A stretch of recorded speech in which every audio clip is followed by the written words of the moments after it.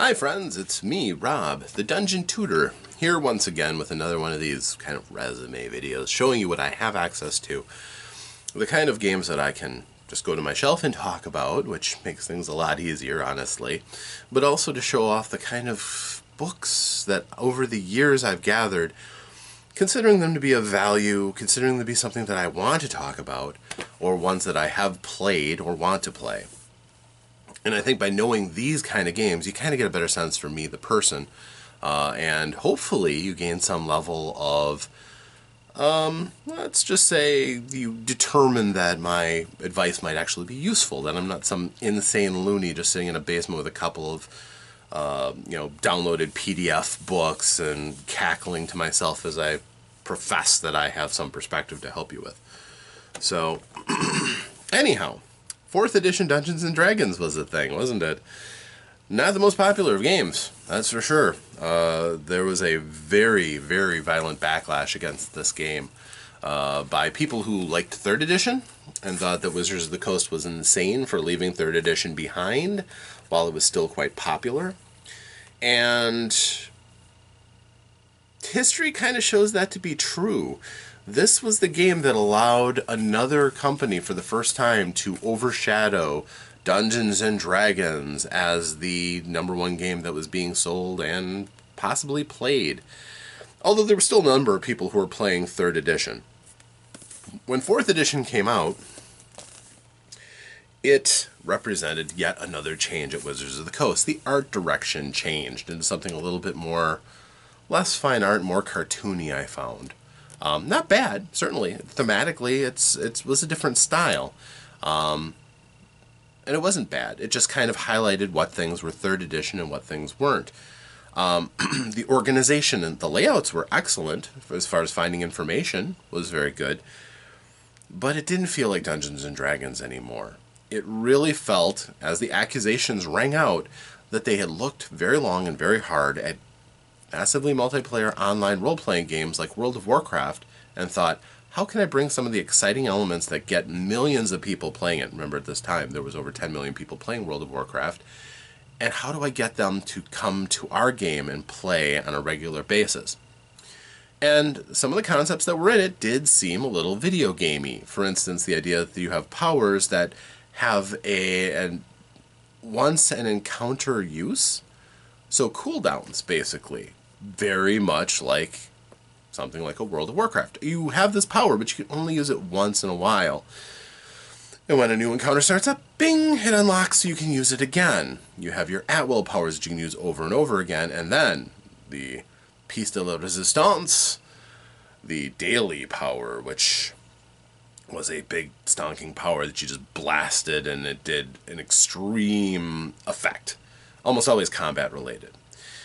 One of the major things with 4th edition that it was very focused on building encounters more so than spinning stories. So it was all about staging and having monsters in the right roles and intelligently dissecting how to set up a challenging encounter, both in terms of the overall environment, positioning for the monsters to make them more of a threat without having to necessarily just stick more powerful monsters on.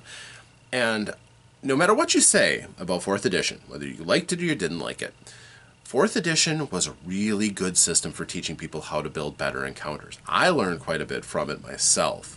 Although its sole reliance on encounters, it turned everything into an encounter. Even talking to somebody became a skill challenge but it was basically still an encounter. So that was okay. I think most people who ran 4th edition kind of made a hybrid of it. We did some things according to the 4th edition sentimentalities, but some things we also drew on our other experiences to have more than just encounters and have more roleplay in it. So, this of course is really tight in the slipcover, so I'm not going to take these books out, but by now you know these books. It's the Player's Handbook, the Dungeon Master's Guide, and the Monster Manual. These have stayed snugly in here for years, because I haven't run 4th edition in a long time, nor does it look likely that I'm going to. Matter of fact, I was tempted to, at the next con I go to, run a 4th edition D&D game, just to see how many people signed it. I could use 4 hours of free time if nobody was interested. I thought it might be funny, actually. But no, it was it was very much disliked by a lot of the gaming community. Now, people who came into it, into Dungeons and Dragons at 4th edition, might still have some pretty fond memories of it, but even most of them have to admit that there were some key elements in the game that made it uncomfortable, especially if they got access to other games afterwards, like, say, 5th edition Dungeons and Dragons, and they go, oh, this is so much better. Some cases that's true. I know there's still some people who play it, though, so that's cool. We'll give it the proper treatment. One of the headaches of the game was its modular approach. It had multiple players' handbooks because they only had so much room. Each of the characters has a long list of powers and abilities. There's no trivial classes anymore. Every single one of them gets the same amount of stuff. And they have to cover everything from 1st to 30th level because that is the progression that you go through. From Paragon tiers, Heroic tiers, Paragon tiers, Epic tiers. That is the path. And again, it kind of leads you to setting that structure up yourself, although the published adventures help. So if you wanted to play some of the more beloved classes from 3rd edition, you had to buy these extra books. And this one featured Primal, Arcane, and Divine Heroes, for instance.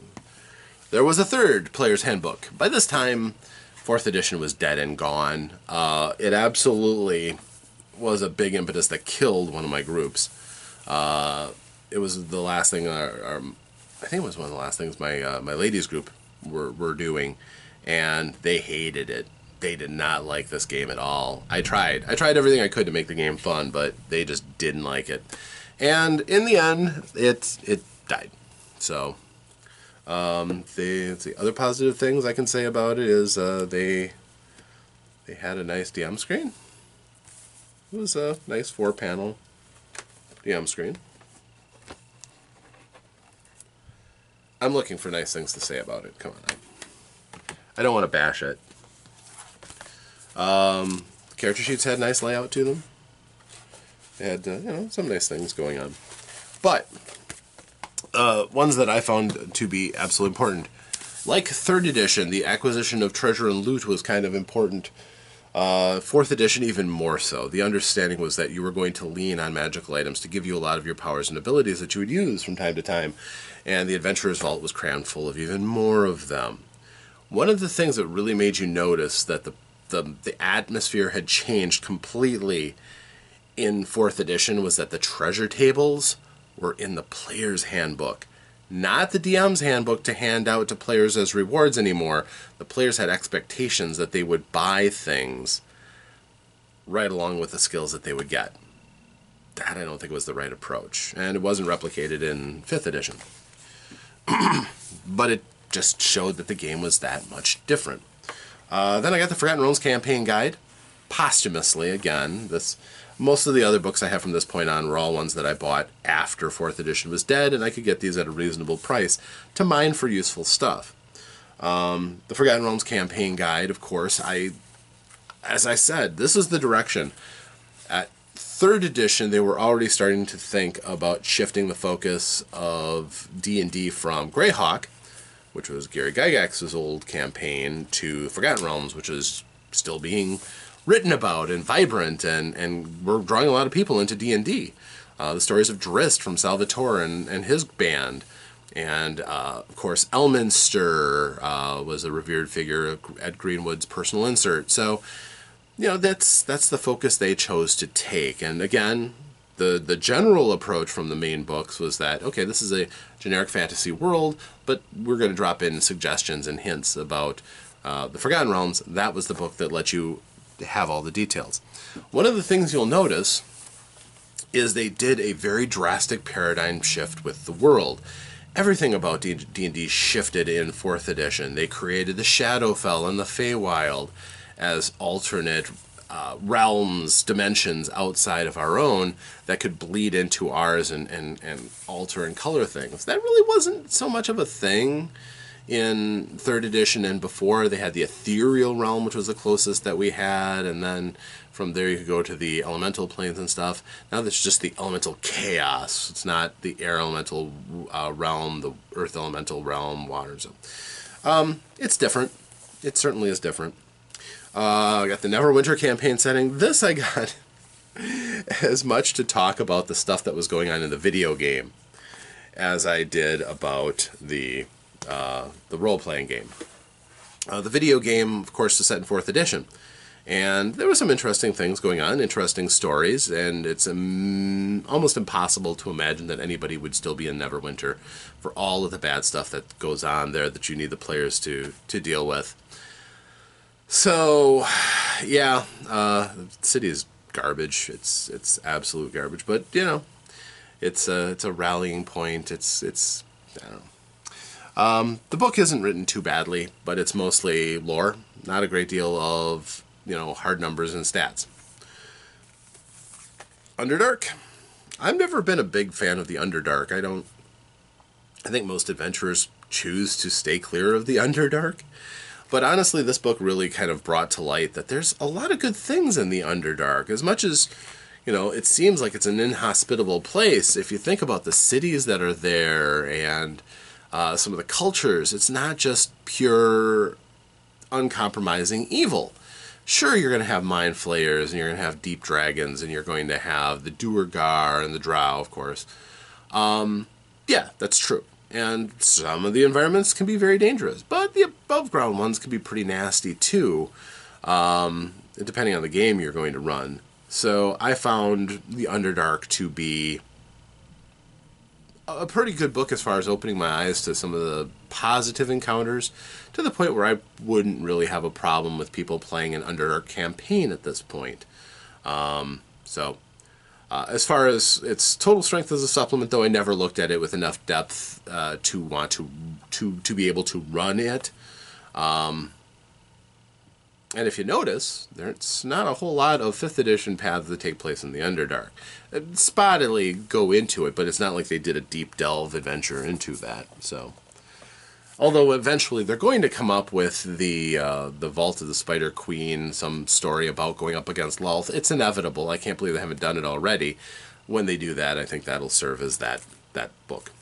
Player's Option, Heroes of Shadow. This is... I got this because it was dirt cheap. Yeah, for $5. But what I got this for was purely opportunity. Because looking through this has some of the examples of why 4th edition was really silly. Vampire is an adventuring class. You can train to be a better vampire. You've got warlocks, too. So, you know, you've got that. And warlocks have proven to be a pretty popular class in 5th edition Dungeons & Dragons. No problems, no arguments there. There are certain compelling things about them that I don't have a problem with. You have blackguards. Well, the Paladin Blackguard path has been one that was plowed through, you know, years earlier in 3rd edition, so that's not even all that surprising either. So... But assassins and again, vampires. Vampire just kind of threw me hard. And as a matter of fact, I didn't even notice it when I first got the book and thumbed through it. I didn't really pay attention to that. And that really, once I noticed that was in there, I'm like, this is just silliness. Silliness.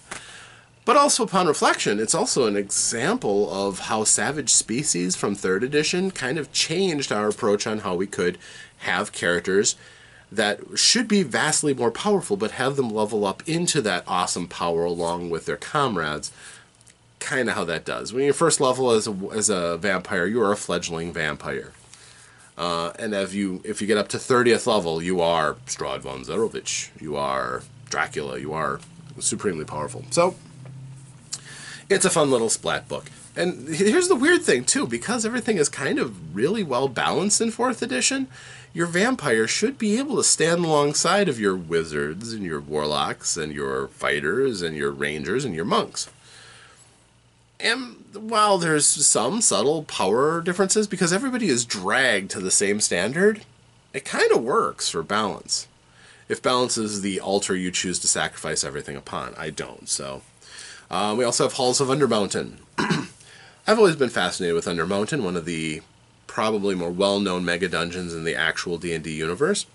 Of course, this is in the Forgotten Realms, Halaster Blackcloak's place. This I hated, because this promises a mega dungeon, and it doesn't. It's just a series of encounters, one after the other after the other. Nothing of the great Undermountain, massive, sprawling complex. As a matter of fact, the map that's inside is relatively small. It's an encounter map. Not great. Not great at all. They do have a more detailed map that is pretty big, but this is not what I would call, Undermountain. It's a big map. It's a big dungeon. Don't get me wrong. I'm not saying it isn't. But this book cannot support that kind of a dungeon. It has like 50 encounters, and that's about it. It's okay. It's okay. The overall dungeon map is pretty cool, but it's all right. Then, again, this is picking at the bones, but I got this book, The Shadowfell. This is not a book. This is a box set with cards and tokens and resources and stuff. It has a couple of books. It has a couple of maps. But The Shadowfell interested me because it tied to me an really useful and interesting demi-plane off of our reality. I thought that was actually a positive approach, with the Feywild and the Shadowfell kind of competing as this negative energy and positive energy that created odd things and explained a lot of the magic of the world in a way that was better than the cosmology of 3rd edition to me and my understanding. And I've continued to use the Shadowfell because I think it's really cool that there's kind of a mirror universe where everything is just dark and necrotic, but you can still go there. And as living creatures, you can slip into the Shadowfell, where the monsters can get more horrifying, but some characters might really have a good time in there. The characters that draw on holy power and such might do pretty well in the Shadowfell because their sacred flames and stuff mark them out as being different, but very powerful at the same time, even if they themselves aren't incredibly powerful by the standards of the normal realm. That faith, that power might really challenge some of the existing powers that are in the Shadowfell. And between that and playing through some of Neverwinter and times where you get to dip into the Shadowfell a little bit, it really changed my perspective on how you can approach these parallel dimensions and have adventuring opportunities in them. So all told, because I got this for next to nothing, and I'm looking for the Feywild book too, or the box set. Actually, pretty cool stuff, even if you may not like 4th edition very much. Some of the ideas that came out of it really weren't all that bad. And then, because again, I found these next to nothing, I got the Rules Compendium, so I don't have to tote around those 3 books. This is enough to run the game. Digest form is kind of a neat idea for portability, and this does have everything that you pretty much need to understand the core rules of the game. It does not, however, it is not a complete replacement for the rest of the stuff, because it does not have the full lists of all of the different classes and powers and abilities, which is really what 5th edition is all, or 4th edition is all about. So that is the thing. But I also have the Heroes of the Forgotten Kingdoms, which allows you to create and play druids, paladins, rangers, and warlocks.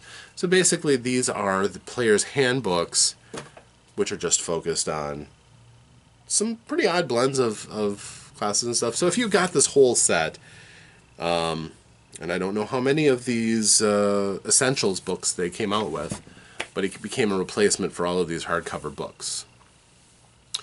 So that's my 4th edition stuff. As you can see, I did more than just dip my toe into it, and I ran a campaign in it, and it was relatively short-lived because the players just would not buy into it. And I'll continue on with saying that I think 4th edition is a fine rule system. It's a decent game.